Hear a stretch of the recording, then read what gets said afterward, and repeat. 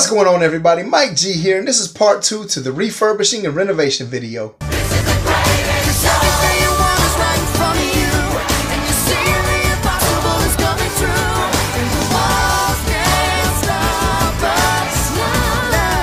Vending, that's it right there.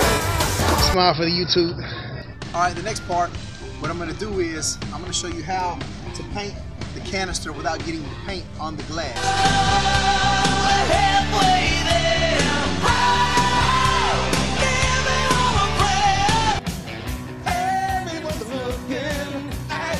This is what I do. I just take some old newspaper, some tape, and some scissors, and I tape it up.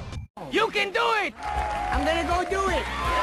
What I do is I just measure it a little bit and I leave a little space there. I don't do it exactly because I have to have room to put the tape on there where it'll be right on the edge, and you'll see as I go along. And then I just cut this side. It doesn't have to be perfect, just something close. Okay, that's good right there. And then I use this one to make a pattern for the other three. And then I just create a pattern for the other three the same way. It doesn't have to be perfect. It just has to be good enough to tape it on there. Okay, next I stretch the tape out to where it'll cover the edge a little over so I can fold it in and rip it right there. And then I place this one right along the edge.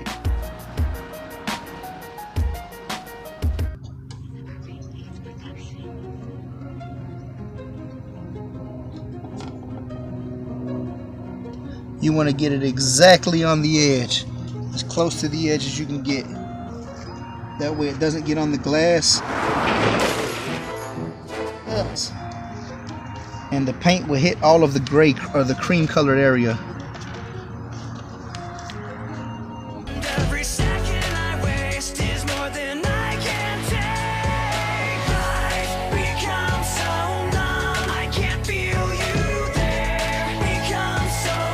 And when I get ready to put this one on, I place this one first on the edge, right along the edge like this. Push it down just a little bit, and then I'll tuck this piece under here.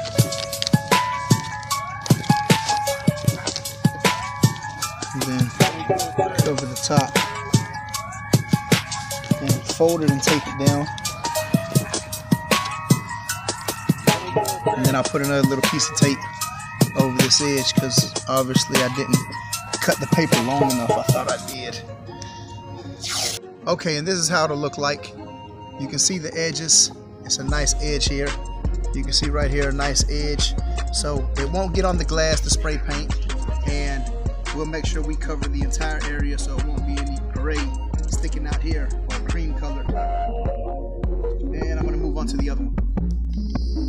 Alright, and this is what I do to paint them. Obviously the cover, I don't want to get any paint in here. And Wayne Hunter, I know you was asking me this question here, so this one's for you, buddy. What I do is I just take this one and I place it right on the back of it. When I hit the back, and I'm not really worried about the paint getting on there because I have to paint that one anyway. And I just use that as my cover rather than having to use something else. And I just go back and forth with little spurts.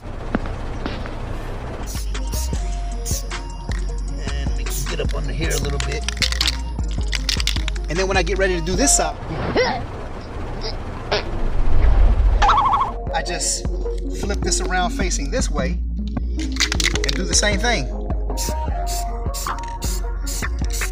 And it never gets inside because that top piece covers it. And I continue with my little spurts.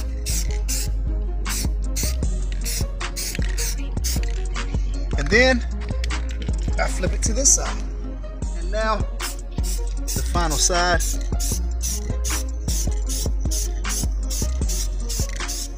I continue with my little spurts. That way it doesn't drip.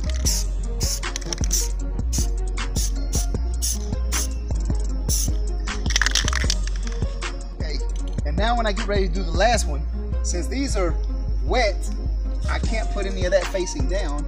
So I just put the newspaper part facing down. And that's how I get my last one. And I do that all the way around.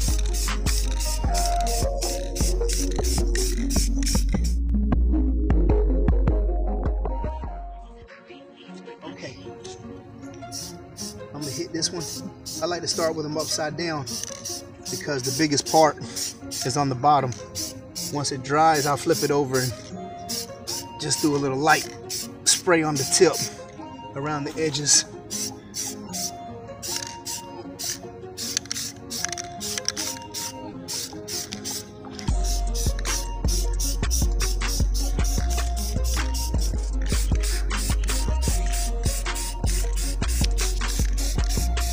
Now the inside and the back, all this is going to be covered, so you really don't have to worry about painting it. A lot of times I don't.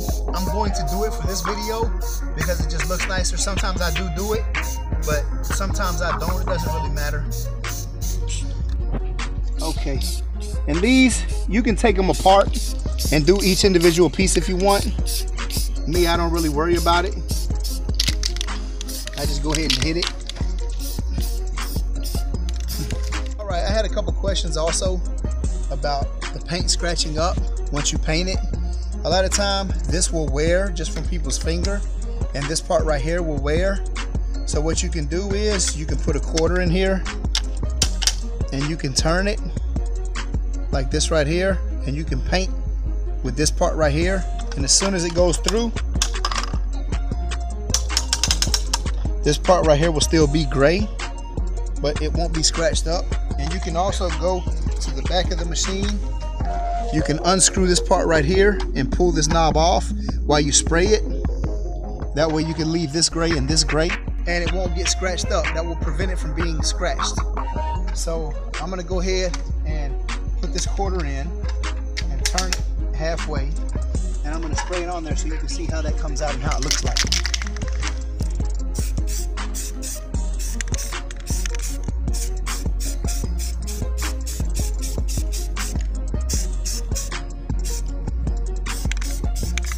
And last but not least, if you like the video, make sure you check out part 3 where I put the machine back together again.